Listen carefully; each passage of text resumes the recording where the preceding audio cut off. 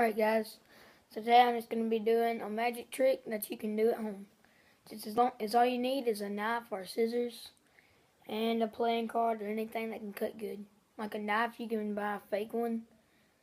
But anyways, here's what it looks like.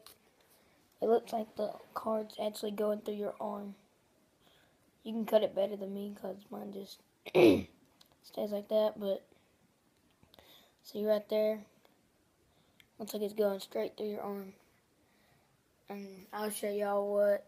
Just watch this. It's going to be in fast motion. Alright, so that's how you do that. That's all you do is just cut it. There you go. This one looks more real.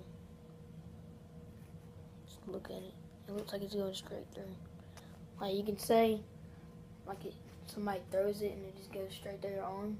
Like if somebody was throwing cards with you, have this one hid, like right here. And if they throw it, just try making it hit your arm, and then you go like that, and then, or I don't know, that might not work, but who cares. Hope y'all enjoyed this video. See y'all next video. Peace.